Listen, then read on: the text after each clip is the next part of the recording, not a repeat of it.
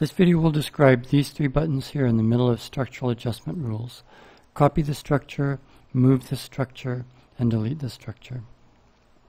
Right now we're looking at this rule. It has just one structure. If we say copy, okay, first I want to add a comment down here. Comment 1 for structure 1. When we say copy the structure, we'll copy everything.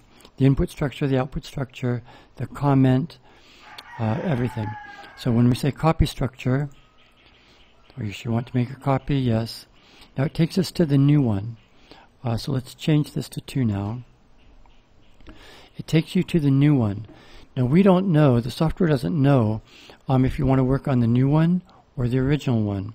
Remember, when you add new structures to a structural adjustment rule, you should put the more specific ones towards the back and the more generic ones towards the front.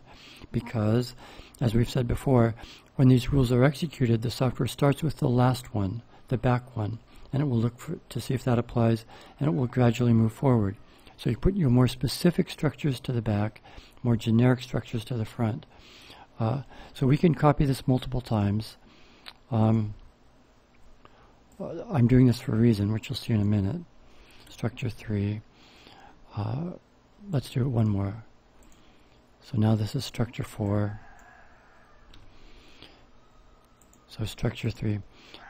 So now let's move this structure. We'll say move this structure. So we click move, and now it says insert the structure. Now there's 3 out of 3. And wherever we stop and then click insert, that's where that 4th structure will be inserted. So let's go down. We'll say insert here. So insert the structure. So now there are 4 again.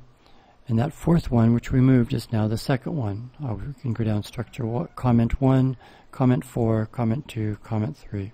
So that's how the move this structure works. To delete the structure, you just say delete. Are you sure you want to delete? Yes. So now there are 3 of 3 structures. So that's how we use these 3 buttons here.